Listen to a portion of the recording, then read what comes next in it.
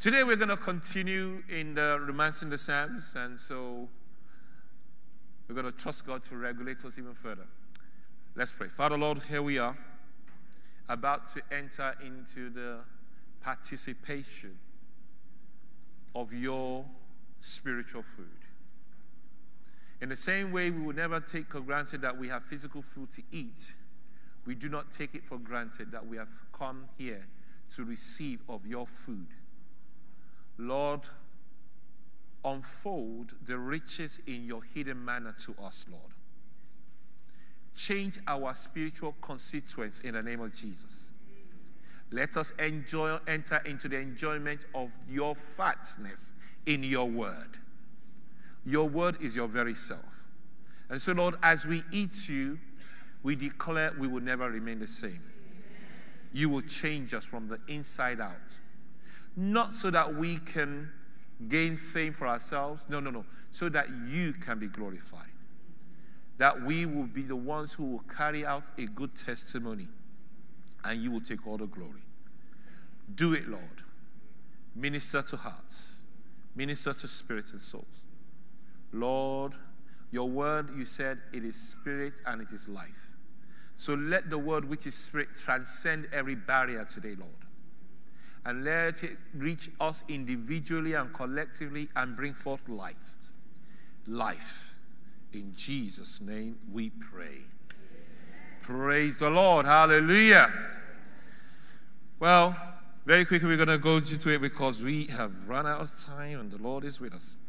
Okay, Romancing the Psalms. Today's title really is following in the same vein of what we started a couple of weeks ago, and which is maximizing life through our communion with God.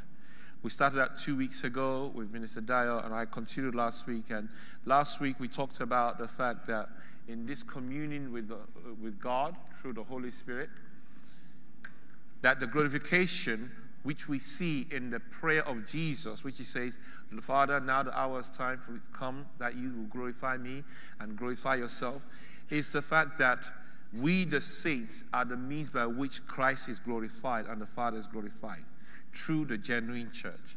We see that in John chapter 17, verses 1 to 6. The glorification really is none other than the fact that Jesus has been given power over all flesh, and because we are of God, given to Christ, Christ said he has given the church, the saints who make up the genuine church, eternal life. And that's the life by which we live by. That eternal life is really essentially the John 10:10 life. And you might be thinking that John 10:10 life, eternal life, is that not the eternal life that we will live when we go to heaven? Yes, forever. Yes, it is. But the same life that we'll live when we get to heaven is the life of God that always existed before creation. Amen. And so if that life existed before creation, hallelujah, that life is eternal, meaning that it exists now, amen, and it will exist for eternity. Praise the Lord. Now, that is a life that we were given whenever we believed into Christ Jesus. Why? Because Jesus recognized that when we come into this world, we were of the fallen world. That's what happened when Adam and Eve fell. And being in the fallen world, there is tyranny, there is death, there's deadening, there's bondage, there's pain, there's sorrow, there's all manner of negativity. So how does a saint in the church live through all of that in their own strength? No, they could never. However, once they receive the eternal life, the John 10:10 life, Jesus said, I have come to give life that cannot be stolen, amen, cannot be killed, amen, and cannot be destroyed. That is how we live in the church, through that John 10:10 life. And I declare concerning each and every one of us, that is our enjoyment. That is our reality in Jesus' name. Eternal life of Christ brings us into the fact that Christ is real. And so we have an in Christ reality. Praise the Lord. For the people on the street, they don't understand that. But we know that we are not alone, because the Bible talks about the fact that the one who was the last Adam has become the life-giving spirit on the inside of us. So the spirit that gives life resides in us. Amen. And so if the spirit that gives life is in us, we should commune with that spirit. Praise the Lord. And so we have that. Last week we also talked about this in Christ reality is really an abiding. And this abiding is based on the word of God that is constant, and it's regulated by the Holy Spirit. How did we get there? When you come to 1 Corinthians 1:9, it talks about the fact that we've been called into a fellowship. That fellowship is an abiding, is a living together, is a relationship. Amen. How do we come about the fact that it's based on the Word of God that is constant? Well, according to 2 Corinthians chapter 2, verses 18, it talks about the fact that the Word of God that is being preached, we received, that we believed in, is not yesterday, no tomorrow. All the promises of God in Christ are always yes and amen. And then when you come to 1 Corinthians chapter 10, verse 13, it talks about the fact that the only way people like you and I can escape the temptation in a world that is fallen, and that's a world in which there's pain, tyranny, hurt, destruction, all manner of evil, is through the fact that we have the Holy Spirit that portrays, that makes a way of escape for us. Hallelujah. And that's why we are able to escape all forms of temptation. And then we talked about that this in Christ reality is frustrated by the evil one because, one, there's a lack of God's presence in the lives of the, being lived out in the lives of the saints or in the body of Christ.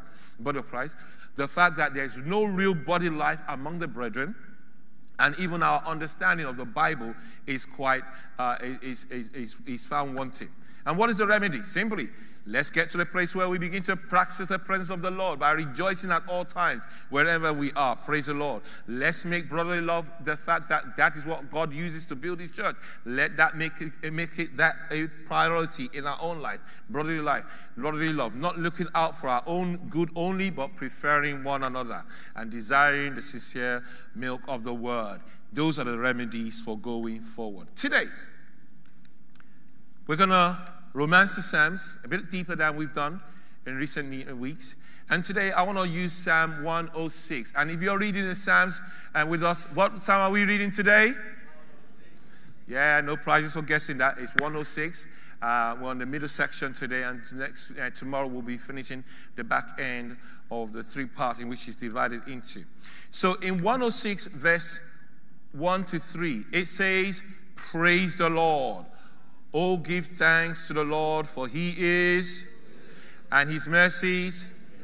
And verse 2 talks about the fact, who can utter the mighty acts of the Lord?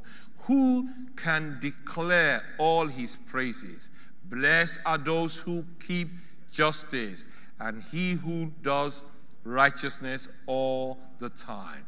Praise the Lord. And when you come to the last two verses of that same scripture, and I've got it there, the last two verses, it says that, "Save us, O Lord our God. Gather us from among Gentiles. Give thanks to your holy name, to triumph in your praise. Blessed be the Lord God of Israel, for everlasting to everlasting." And let the people say,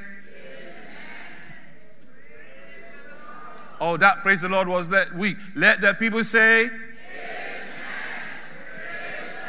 hallelujah. And so really, essentially, we're doing what the psalmist was talking about, which is to praise the Lord in every situation. Praise the Lord. Hallelujah. But have you noticed how that psalm starts? It starts with praise the Lord, and it finishes with praise the Lord. Hallelujah. What it means that whatever you go through on a day-to-day basis, it should start with a and end with a praise the Lord. That's practicing His presence there already. Irrespective of the phone call you get, the email that's coming through, or the text that you wake up to read, it's all about that. And I think really one of the things you find in the Psalm 103 and 106, and from 103 all the way to about 106, they're all what we call the Hallelujah Psalms. Why Hallelujah Psalms? Because now God is gaining a name for Himself through what He has done in the life of the people of God, and they have come to realize it, and they're not content to keep it to themselves. They're sharing among themselves, and they're asking the people of the world to say, see what our God has done in spite of our history. So come and join us and hallelujah. That is what it is. God is gaining what He desires. A people for Himself who recognize that their position and their responsibility is to continually praising Him, making His name great. Whenever you come to Psalm, in verse 3 of that psalm. In verse 3 of that psalm, he says, talking about blessed is the one who keeps justice and who does righteous at all times. No man can do that. There's no man on this face of the earth that can keep justice and do righteousness all the time. But we know one who can, and his name is Jesus, Jehovah. Amen. He can do that. And that's the reason why they say, oh, hallelujah, praise the Lord. You know what? In the Hebrew Bible, it won't say praise the Lord. It will say, hallelujah.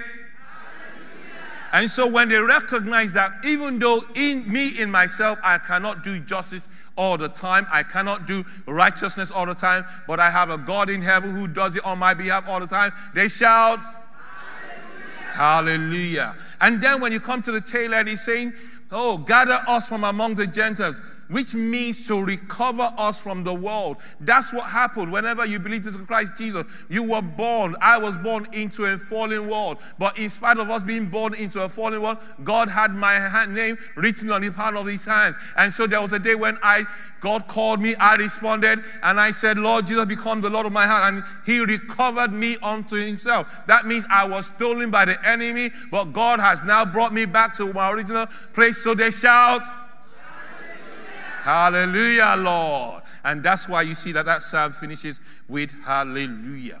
And when you actually understand, when you read the Psalm 106, you'll come to realize that this psalm is one of those psalms that's full of history. It will talk about the church or the people of Israel in the land of bondage, talking about the fact that they forgot what God did when they were in the land of bondage and how God made sure that when the enemies pursued them, nobody remained. That's history, talking about the goodness of God in their lives. Oh, has God not been good to us? Has God not been good to you in 2019? So what should your response be? Hallelujah. Praise God. You do know the moment you say hallelujah, you're practicing the presence of the Lord. That's all it takes. Amen. There's no 10 ways of practicing the presence of the Lord. I can imagine you could write a book and put 10 things and pair screens. But listen, just shouting hallelujah, that's the presence of the Lord. Yeah, amen. I don't know why we human beings like the hard way. And then he talks about the fact that even when they were in the wilderness, God provided them with manna. And they said, Lord, no, we've had enough of this manna. We don't even know what it is, which is exactly what it means. What is it? It's a mystery because Christ is God's all-important, all-inclusive blessing for us. Amen. Hallelujah. And they're trying to figure out what it is. So they said, oh, Lord, we don't want this anymore. We've had enough. And so God asked, okay, what do you want? They want the cucumber, they want the garlics, they want the curls. And God said, okay, have loads of it. They ate it to the field, but guess what? There was still a hunger in there because only Christ will satisfy us. And that is a John 10:10 life. And I declare each and every one of us, that becomes our living reality going forward in Jesus' name. Then you see that not only that, it focuses on God's dealing with the people. You see God's dealing at various times. You know, there was a time when there was no water. God said, okay, I'm standing in front of the rock. Hit the rock, and water will come out. Another time, God tells Moses, okay, now this time, right, just speak to the rock. And Moses, obviously being waylaid and being under the pressure and the stress of the people, he heard what God said, but what he did was totally different. And God had to deal with him. Oftentimes, when God is dealing with his people, you must know that the son that the Father loves, he chastise. So all God's dealings are not bad. God's dealings are there for his own transformation so that he can get what he wants to get out of us. Praise the Lord. And so in fact, when you think about the dealings of God, is it possible that the whole issue about the rebellion of the sons of Kola and the courts, that when God took them out of the picture by making sure they were swallowed alive, is so that God can still preserve people for his own gain eventually. Amen. Praise the Lord. And so sometimes it's important that even these as dealings of God by faith, we must be able to say, praise the Lord. Hallelujah. And then it talks about the fact that the dealings are justice and righteousness based on his grace. Remember what it says. He talks about the fact that who can. They say, blessed are those who keep justice. God keeps justice. Blessed are those who do righteousness all time. God is always righteous. Amen. And it is those things that we enter into the enjoyment as the saints. In Psalms 89, verse 14. We see Psalms 89, verse 14. 14 to 17, it says, righteousness and justice are the foundation of your throne. Whose throne?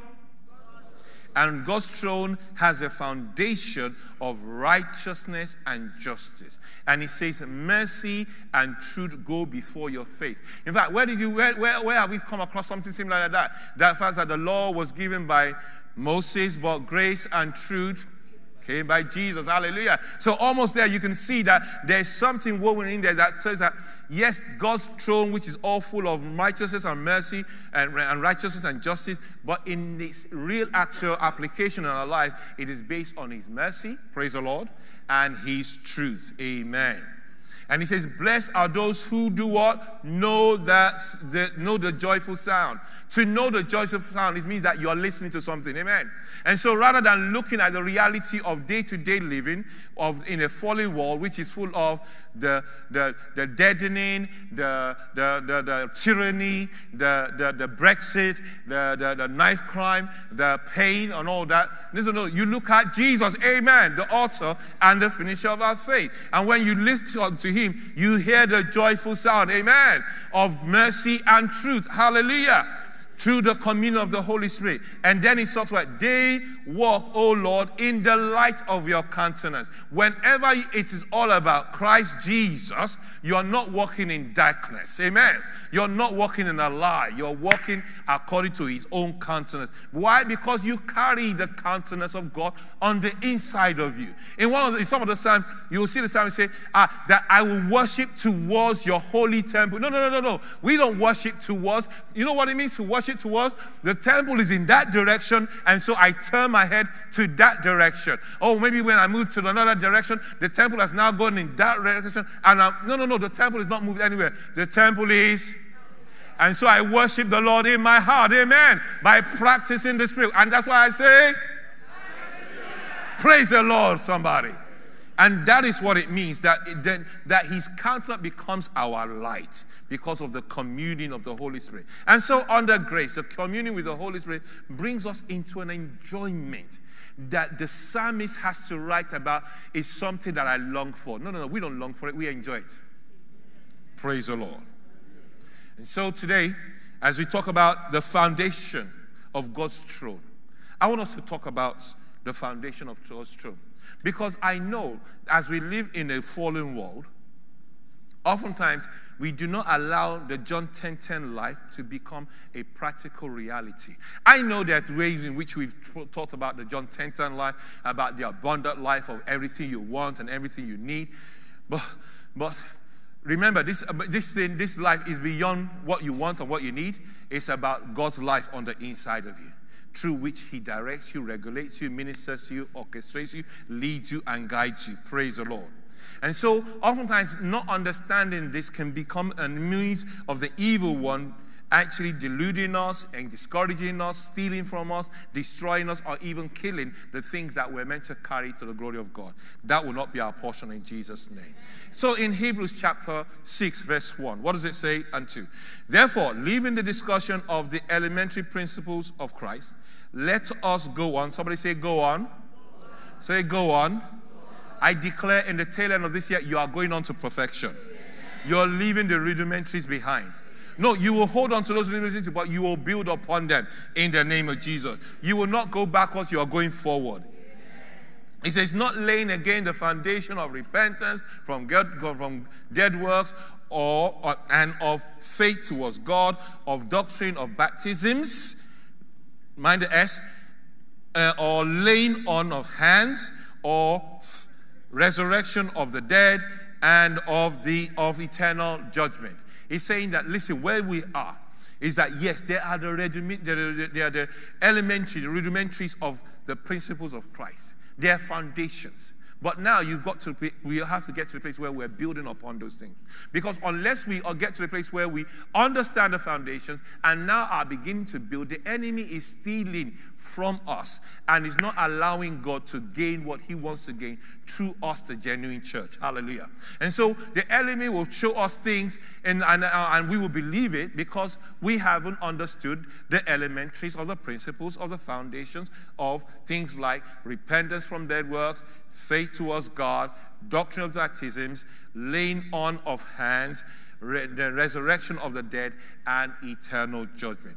And my prayer is that as we talk about those very quickly today, we are going to enter in an enjoyment, amen, that will allow us to now begin to build so that God can gain what he wants to gain, amen. God sees us beyond just saints coming together. God wants to take the nation through you and I, amen.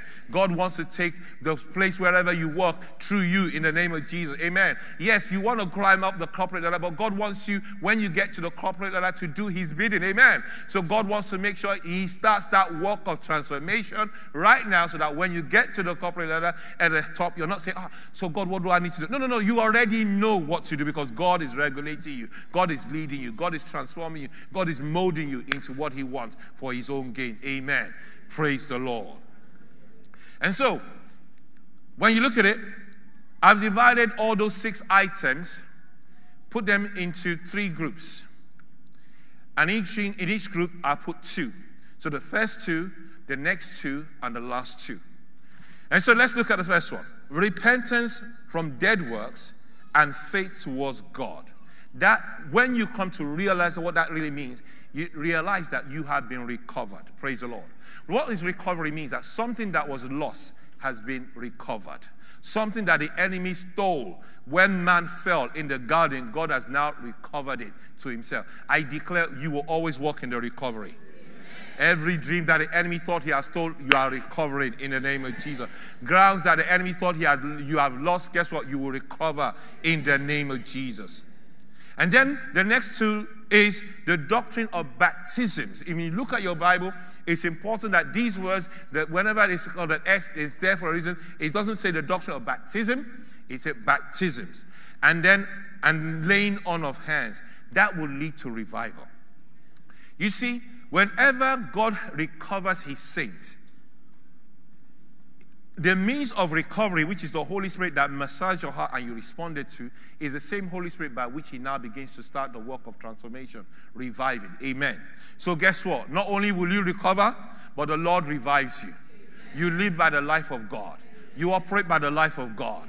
The life of God that cannot be killed is in you. The life of God that cannot be stolen is in you. The life of God that cannot be destroyed is in you. Amen.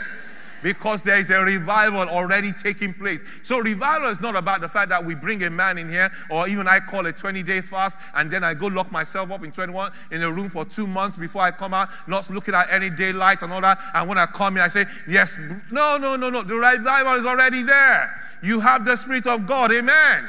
Begin to commune with that Holy Spirit. Praise the Lord, somebody. Because the means of revival is already in you. The life-giving Spirit. Praise the Lord. And then when you look at the last 2, resurrection of the dead and eternal judgment. That is the fact that whenever you talk about resurrection, before you can get resurrection, something has to, yes. And so whenever we're talking about resurrection, we're talking about power over death. Not to prevent death. No, you see, to prevent death is one thing, and you can boast that you prevented death. But it's another thing to have died and rise up again. Now that one, you can't argue with that. You can argue that, well, maybe you took the right vitamins, you were lucky, that's why you were able to prevent it. But on this one, died and rose up again. In fact, it's clear, it's glaring. Praise the Lord. And that's the life that we carry.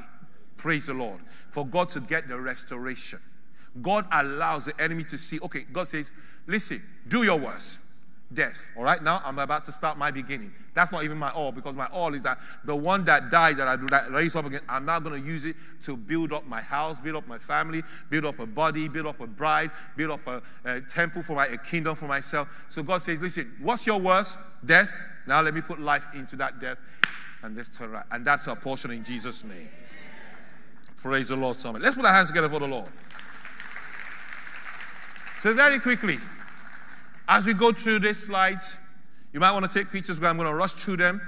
So our day-to-day reality of Hebrews chapter 6, verses 1 to 2 is this. When I talk about repentance from dead works and faith towards God, which leads to recovery, what am I saying? In Mark chapter 1, verse 15, the Bible says in verse 14 that John had been put in prison. And Jesus is now taking the stage and is now preaching. And he's telling the people to, let's put the scriptures on the screen, please.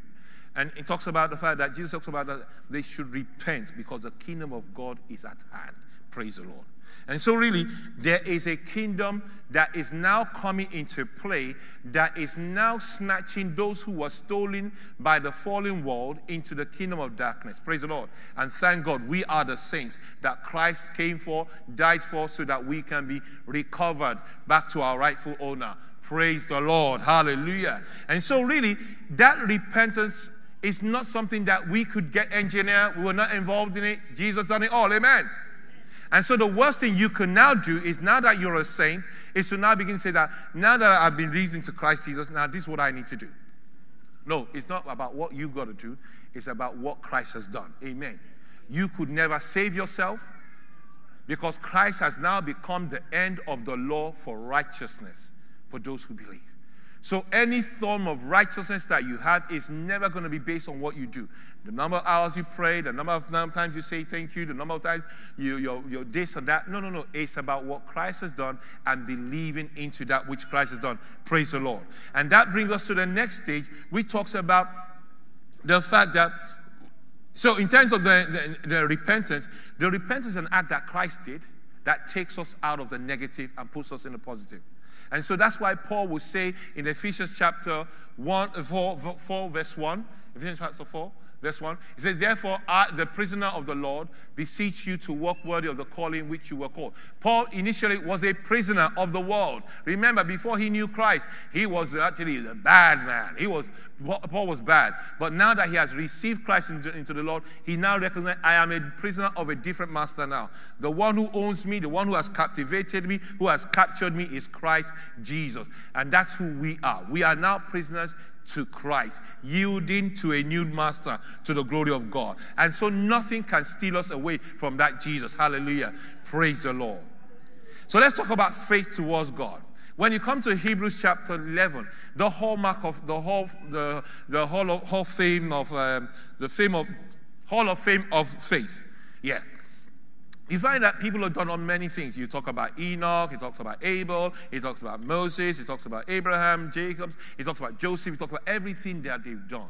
But do you realize everything they did was based on the fact that there was in their spirit, not that they knew intrinsically themselves, but because there was a leading of God working on the inside of them, they moved at the fact that now faith is the substantiating or the substance of things hoped for. God placed a hope in their heart. God gave them a word of what he wanted to do, and they stepped out based on the word of God by the Holy Spirit. Praise the Lord. When the one had to live in tents, not building up a house for himself, talking about Abraham and his children, they lived in tents because they were looking forward to a city that is a city of God, not made by hands or any man. Praise the Lord. And so really what we're seeing that our faith towards God is being regulated by the Holy Spirit. Praise the Lord. The Holy Spirit ministers to you, begins to push you in a direction. As he's pushing you in a direction, you begin to realize this is what I carry. And so really, that whole recovery of God is for you to discover what he wants you to be in life, discover what he has placed in you for his own goal, discover the graces that he wants you to use for his own glory. Amen. So recovery leads to discovery. Praise the Lord. Recovery leads to, and you know this church is about us working in the reality of the 3 Ds: discover, develop, and deploy to the glory of God. The hidden gifts and potentials that you carry. Praise the Lord. And so we can never really get that discovery except we allow the Holy Spirit to minister to us. Oh yeah, it's easy. You can listen to what my dreams are, and you say, well, you know what? This is what Pastor Kola's dream is, so I'm going to make it my dream. No. 2 things. What if the dreams that I said that are mine were not actually ordered by the Holy Spirit and I'm working in the flesh? So we got 2 blind people running after something. But even if it was me, my dream was given to me by the Holy Spirit, what about you allowing God to show you the same way he showed me my dreams for my own spirit, for my own future? That's what communion with the Holy Spirit does. That's where you come into discovery. Praise the Lord. Very quickly, let's go to the next one. So now talking about the next two, doctrines of baptisms and of the laying on of hands. Now, when you come to the Bible, where it talks about baptisms in that portion, look at Strong's Dictionary. The other two places that you're likely to find it is in Hebrews chapter 9, verse 10, where the writer of Hebrews is talking about the fact that you do not need to observe all these performances anymore because of who you have got, which is the Christ who is now become your heavenly high priest. Praise the Lord. And that he has done it all. But number two, in Mark chapter 7, verse 4, you will see Jesus chastising the elders. And he says that, listen, you elders, you have done away with the word of God, and you've brought your own traditions that says when you get to the marketplace, you wash your hands. If you're going to eat, you wash all the utensils. And he says, on the outside, you're looking good, but on the inside, you're far from God.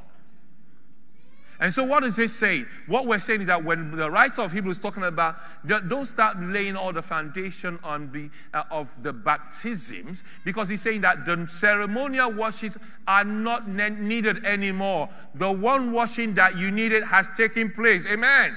And that is what we find in Romans chapter 6, verses 3 and 4. The fact that we have been baptized into the death of Christ. Amen. And through his death and resurrection, we have now been made alive and brought into the newness of life. Amen. And so really, where one is the negative, which is the baptism, the doctrine of baptism, where you have to keep on doing and doing and doing, Jesus has done it. Amen. Once and for all act, never to be repeated. Amen. Praise the Lord. And so what he's talking about is that now, what is the other side of that? Now that you have been baptized and now have the newness of life, the next thing for you to understand is that you enjoy the laying on of hands, or the impartation, identification, union, because of the Holy Spirit that you carry. Yes, we know that Paul talks about, so Timothy says that in the first place, remember, me and the elders, we prayed for you by the laying of the hands. Then he talks about the later ones that talk about that we stir up the gift that's already in you because of the laying of my hands upon you. What he's affirming is that, listen, you already carry something. Somebody say, I carry something. You carry grace. Amen. And so, in the same way, when I was ordained as a pastor here, and Daddy Bishop Waleoke put his hand upon me, he was confirming that which God has already placed in. Praise the Lord. I can assure you, whenever a man of God or anybody prays for you and puts their hand, they're not transferring something from heaven. You already have it. You carry something. You carry something. So you don't need to be running around. Run to the God that you carry in the Spirit. Amen. Get on your knees and pray. Praise the Lord. Get your Bible out and begin to commune with the Holy Spirit. Praise the Lord. You carry something. Amen. In fact, when you come to Romans, can you put Ephesians 4, 7 and 8? Ephesians 4, 7 and 8. Praise the Lord, somebody. He says, but to each one of us, grace was given according to... Now, let's look at that. But to each one. So whenever you see, but to each one, you know what does that mean? Only the pastor have the grace. Okay, just me and the board of ministers, right? Okay, those who come for Friday night prayer? Every one of us. You carry something. And so once you understand that you carry grace, let's go to the next stage. According to, he says, therefore he says, when he ascended on high, he led us captive. Amen. Praise the Lord.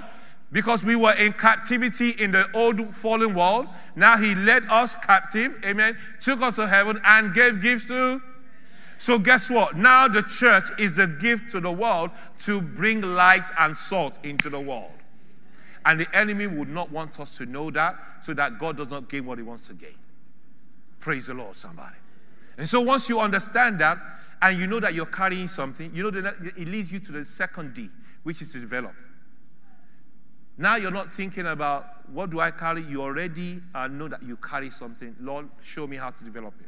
And that's why when we say, come out, let's go come preaching once on Sundays or on Saturday, outreach.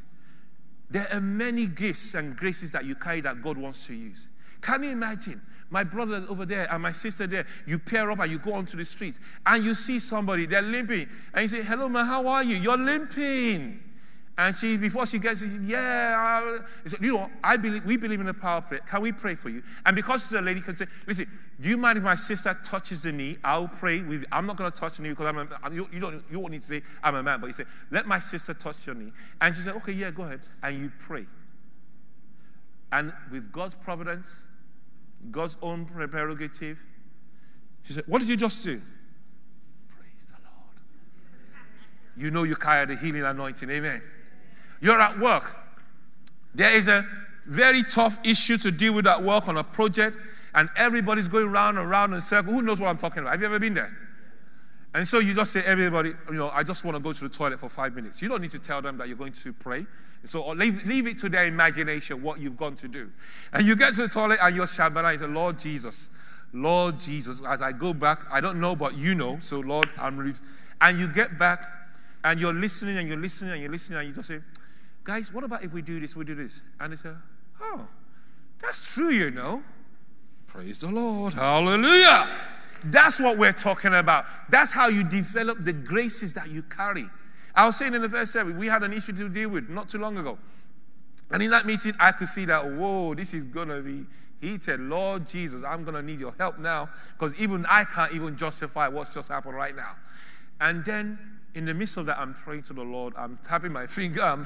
Underneath the table, I'm doing like this, Lord Jesus. I'm praying, I'm listening, I'm praying. I'm moving back and I'm looking. And then Pastor David says, Pastor, do you remember XYZ a number of years ago? I'm thinking, okay, what has that got to do with what we're talking about? And he said, but this happened and that happened. Oh, yeah? And the issue, believe me, when we put it on the table, solution, everything solved. Something that could have been messy, God himself, by regulating us, showing us that I carry the grace to listen, and somebody has a grace to just perceive godly wisdom, bring it into mix. We put the two graces together, solution, and God gets the glory. Praise the Lord. That's what we're talking about, developing the graces that you have. So don't sit on them. Once you are beginning to pray, commune with the Holy Spirit, it is the communion of the Holy Spirit that will enable you to go and deploy it. Even in schools, wherever you are, you go and deploy. Yes, maybe it won't show up on every day. Okay, I'm not going to give up. But one day you will realize, I carry this grace. Yes, I carry that grace. There are people here that you think you only have one grace. You will have. It says, according to the measure of Christ's gift. You carry graces that you never know.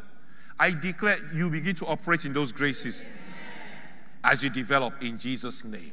And the last one there is the one that talks about resurrection of the dead and eternal judgment. Now, resurrection, as I said earlier, means that something died and it's alive. So that means power over death. I declare each and every one of us, we have power over death. Oh, situations that you've gone through in the past that haunt you and you feel that you're dead. No. You have power over those situations to the glory of God in Jesus' name. And so what are we talking about? You remember when Jesus was in chapter 22, and then they just come to him and talk to him about the fact that this one gets married, that gets married to this lady and all that. And he says, who died? He said, listen, you don't even know the word of God to start with, because God that we serve is not a God of the dead. He's a God of the living. Praise the Lord. You know what that means? Yes, in natural terms, you thought those people died. But guess what? Because God is involved, it's tantamount to sleep, because God has power over death. So whenever we lose somebody in the body, they're not dead. They're alive, because they were never dead in the first place. You see, we have our own human definition of death. The people who do not know Christ, they're dead already. They're just dead men walking.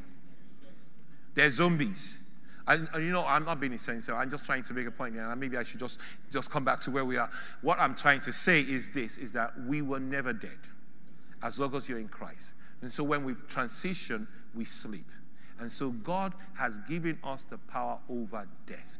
at the right time we will arise up. In fact, the Bible talks about the fact that when the trumpet is sound, those who are still around and those who are dead in Christ, they will be caught up together by that clarion call. And I think it's important that you understand that the one and for all death of Christ has conquered death. Amen.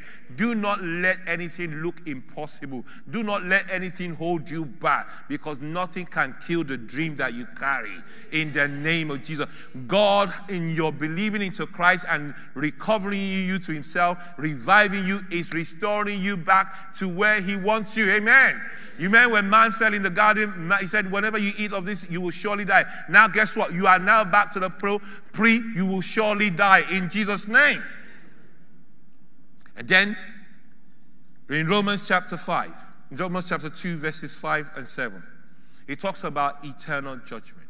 Now let's talk about judgment. It's oftentimes that when people think about judgment, all they ever think is negative, especially when you use a word like crisis. All we ever think about crisis is negative. No, crisis means a change in event. Praise the Lord. So I was ill yesterday, but I am healed today. Change in event. Praise the Lord. You were in debt yesterday. To the glory of God, God has given you godly wisdom. You've turned things around. You are now financially free. Change in. Yeah. So crisis is not necessarily just negative. It's a change in event. The same thing for judgment. You do know that one can go to court and the judgment be in my favor. That is a positive outcome, right? So why is it whenever we read about judgment, we always think about the negative? In fact, the Bible will tell us in Hebrews chapter 9, verse 27, it is accorded unto every man to die. After that, every man, including the saints and those who refuse to receive Jesus Christ as Lord and Savior. But the difference is, because of the finished work of Christ in the resurrection of the dead, the once and for all activity that we were never part of, we know what our judgment is even before time. Praise the Lord. Which means that we are the saints who will reign with Christ. But not only reign, we are the ones who will be transformed into the bride of Christ. Amen. And the house, the New Jerusalem, will be built with us. Amen. Now that sounds like a good judgment to me. Praise the Lord. Hallelujah. And so we must never allow anything like that to hold us back. So guess what? God moves us into the third of the 3 Ds, to deploy.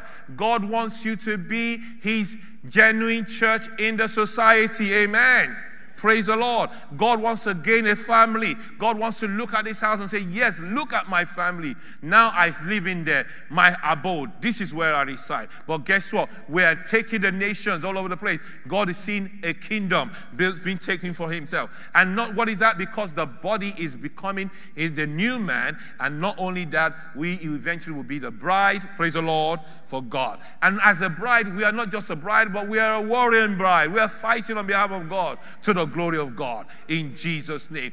That is what it means to deploy. So maybe you work in a bank and God is saying, you know what, I want you to turn this place around. How are you going to turn around? Number one, I need this one, that one, that one, that one, that one, that one. Just begin to minister to them. They might not give them lives to Christ. They probably will under your ministry, or maybe they're going through an issue, marital issue. Speak to them, befriend them, and and you become light. Amen.